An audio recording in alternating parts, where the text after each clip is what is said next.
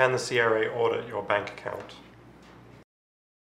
Yes, they can, and you do have an obligation to provide the books and records that establish or support what you've disclosed in your return of income. So there's those obligations on you personally. If you don't have that information, for example, CRA is auditing from more than 6 or 7 years back, CRA does actually go directly to the banks with a requirement to provide information, and the banks have to provide them with your banking information.